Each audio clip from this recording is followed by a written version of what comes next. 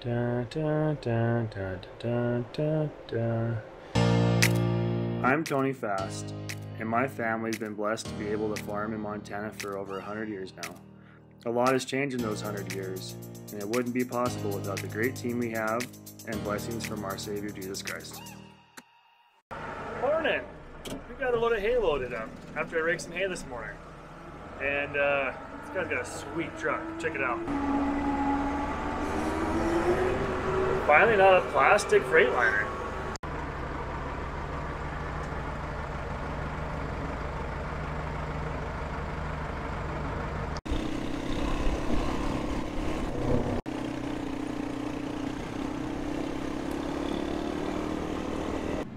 So get the grain cart.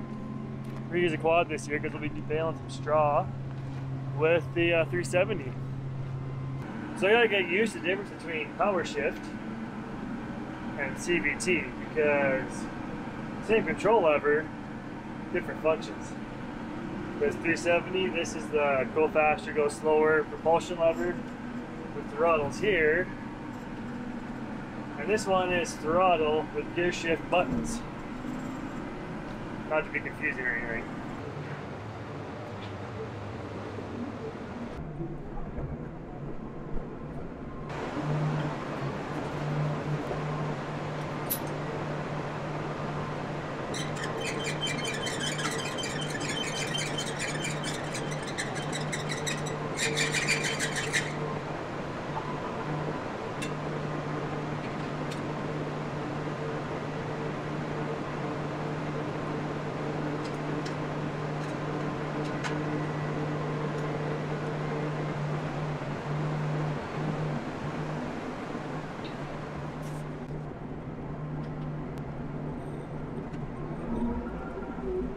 So upgrades for our cart that we got this year is we are going to the U Harvest Pro, which makes everything run ISO. So rather than having to screen from a cart in the cab plus the tractor monitor, now this will all be showing on the one monitor. This is available for any cart that runs Digistar load cells. So if you want to upgrade your older cart to run just on the newer tractor monitors, you can do that. We're also adding a moisture tester. So this is the new door for the bottom of the auger, the tester that will go in there. And all the hardware we need. And the cabling, so let's start hooking it up. So one thing on the very first, it's a tongue twister, told me to do is make sure I get the calibration numbers for each of the load cells. Wrote down whatever, so I know when to enter them into the 700 and the tractor cab. So I'm going to go through this, get all those figured out, and then we will be done with this. We'll be eliminating this, all these cables, it's all going to be gone. That's a nice thing about this system.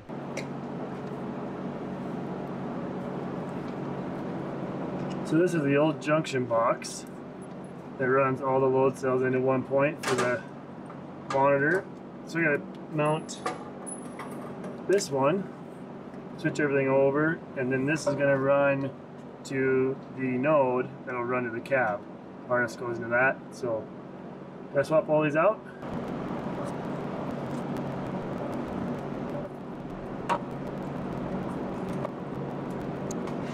Got the Raven node hooked up. Raven's electronics behind all this. That's ran up there. It's hooked up to that junction box on the back side. I do need to hook up this moisture cord yet. Gotta replace this door with the moisture, and then it's done. Just gotta set it up in the monitor then. Pretty straightforward. Hey, looky there. Moisture sensor's installed. We'll pull that door off now, and then we'll switch the hardware onto the door. The new door. This door. Now the moment of truth.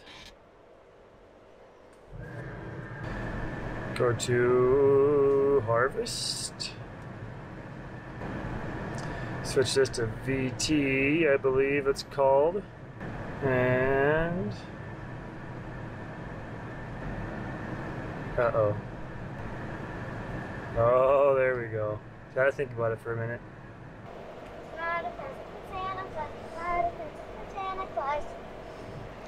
You got a present from Santa Claus? You got a present from What did I Santa get? Claus. Made in Taiwan. Whoa! Hey, a truck door latch. That's for a semi. You gonna put that on the table for me, would you? Okay. And we'll put it in tomorrow. All right, it wants grain cart capacity in cubic meters. Whew, what would that be? Guess I'll have to figure out what cubic meters is in bushels. Hey Siri, lost curve. How many cubic meters are in 1,300 bushels? 1,300 US bushels is equivalent to about 45.8 cubic meters. So we'll call it 46. Thanks, Siri. I think we're good. Now what's it gonna tell me?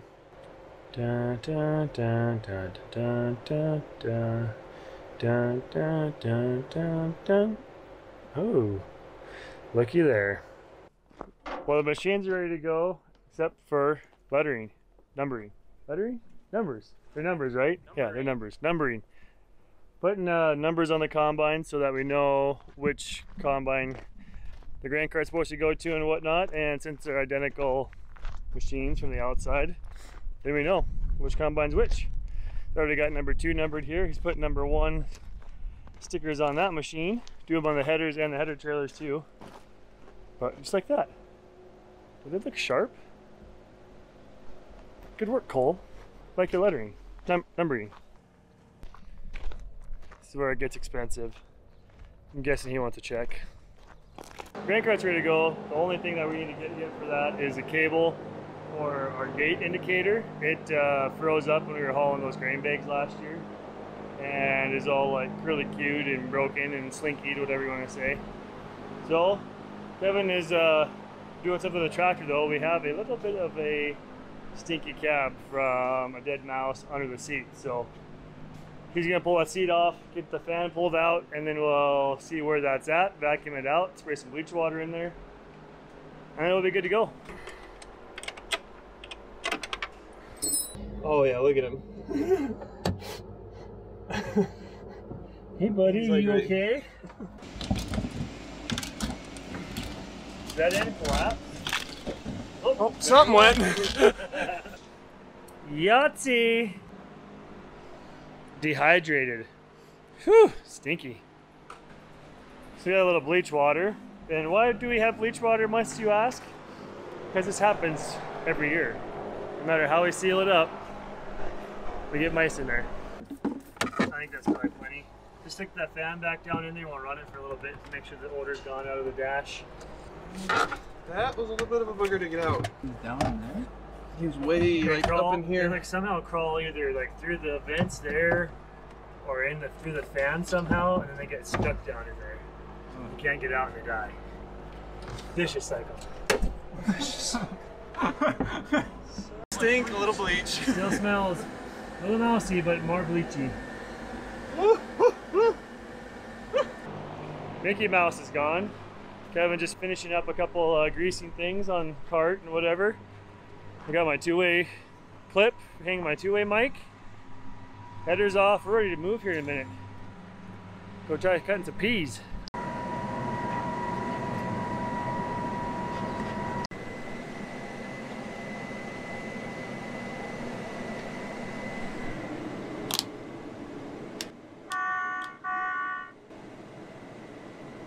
We are cleared for takeoff.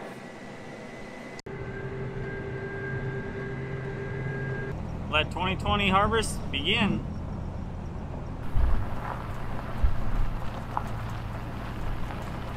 Well, I checked everything else to make sure they had fuel, but I forgot to check the vehicle I was driving. And the light came on, like, way back there, but thank God, the grain bins are right there. I made it. Time to undo it, get it off, and put it on the combine. Go try it. See what it's like. They sure look ready from a distance.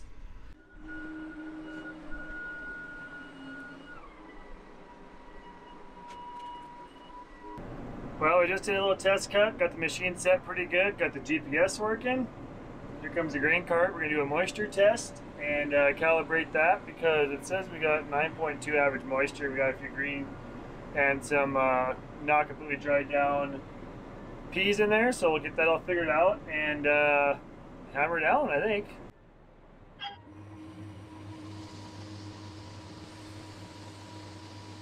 So going in the grain cart. Whoop, whoop.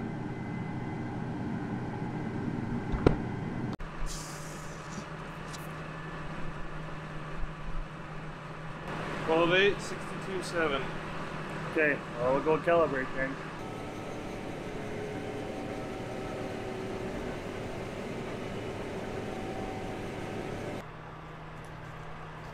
Just pulled the Zimmerman soft start. Got everything checked out. Everything's working, I think. Make some adjustments in the morning if we need to. We're gonna go dump the grain cart. We'll see if that thing's all working right. It's logging automatically when you start unloading. Kevin's getting the truck tarp opened up, and we'll go see how this all works.